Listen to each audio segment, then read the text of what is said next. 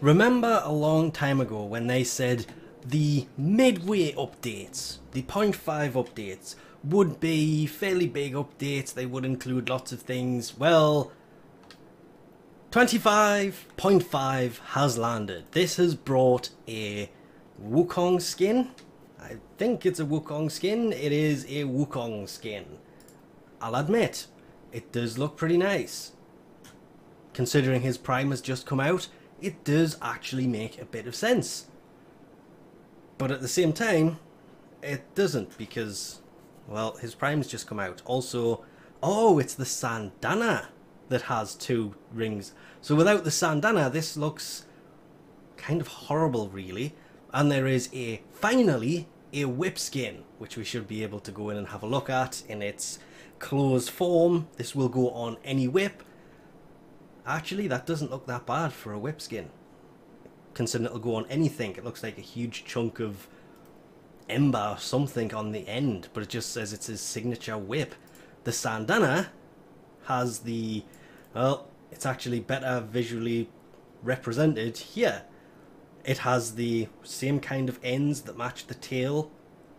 With the whole collection, 225 platinum, looks better than just the skin. The syandana and the skin cannot be bought separately. So if you want this syandana, you can only pick it up by picking up this bundle. That's kind of a better look at the syandana actually equipped there. Doesn't... Wow, they've actually made his tail longer for this. So it drags along more than the syandana does. I've said it before, syandanas that drag on the floor can sometimes look kind of horrible. The fact that it's the Wukong skin that does this means the syandana doesn't. But they have similar kind of ends to them and actually doesn't look bad at all. The skin itself, well, it actually looks better in person here than it does in the marketplace. And this is normal Wukong, not prime, so these gold parts are meant to be golden, and yeah, definitely looks way better in person than that marketplace makes it look out to be. It doesn't look as good in the marketplace as it does in person. Actually, the whip has the same thing. It looks better in person in the game than it does in the marketplace, which is weird because the marketplace is in-game. It kind of shows the in-game stuff anyway, but you can actually get zoomed in on that skin and see the effect on it much better from here. I didn't think it was actually going to look that nice. I do, however, wish that the syandana, you can see the orange doesn't really match the tail or the back. The helmet, at certain angles, does kind of match, but the orange doesn't really match across all the things. That's the only real downside or bad thing I can see to this actual skin. But let's not forget, there is also this skin that goes on, and I'll have to take off the normal colours so it'll actually come through, the iron staff. You have to actually equip this separately. If you don't equip it, you will just end up with the normal staff. You have to actually equip it, and now that the glowing bits have gone off the end, you can see it much, much better.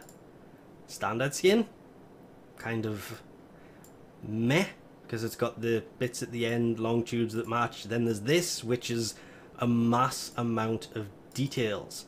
The bits that come off, obviously, they remain the same. One of the very interesting additions to this is this here.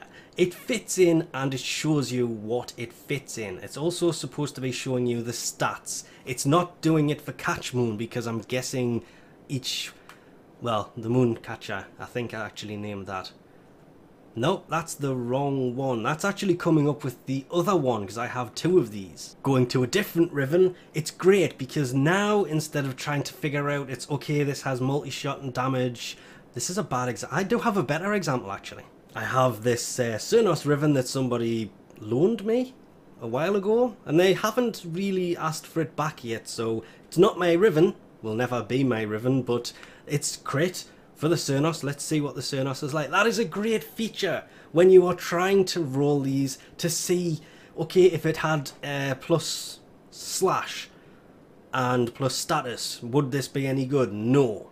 If it had minus impact, you wouldn't take it either. You can actually see the stats instead of having to come out of the menu to try and find out what the stats are, or opening the Wikipedia to find out what the stats are. It shows it in-game in the riven screen now. That is more useful than anything else, really. There is a bunch of fixes as well. Link, as always, will be in the description below for that. They have fixed the Ropolist's instant kill laser, because it would instantly fire them. It was one of the best aspects of his boss battle to have that insta-kill attack. There's only really him and Jackal who had such abilities, but Jackal's has not really been buffed in a while. There was a fix for Nightwave, some fixes for the Revenant, and this, which is why this has been on the screen the whole time, the colour pickers. I actually kind of like this quite a bit. You can add five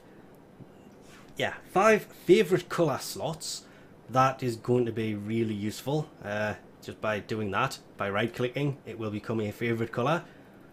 But it doesn't just list them all in a row. And I'm actually looking at this, and there's 28 colour palettes, but I only have 27. Oh no, I know which one I'm missing. It's the Eminence one. I never picked that one up. The rest of them I have.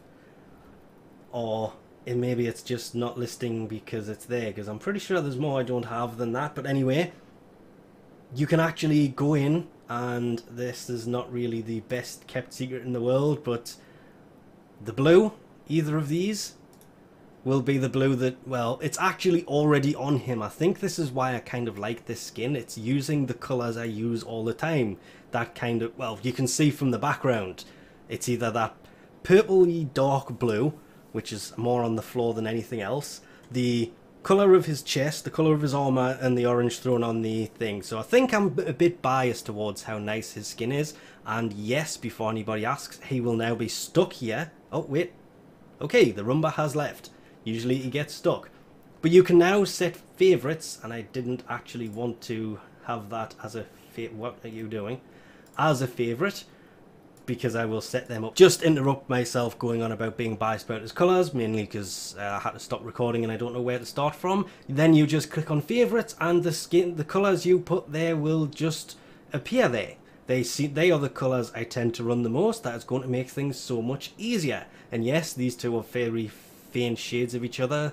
There's orange, and only 2 of these colours are actually available at the moment, because the rest of them are from the Easter palette, the Halloween palette, I think, and I can't remember what the other one's from.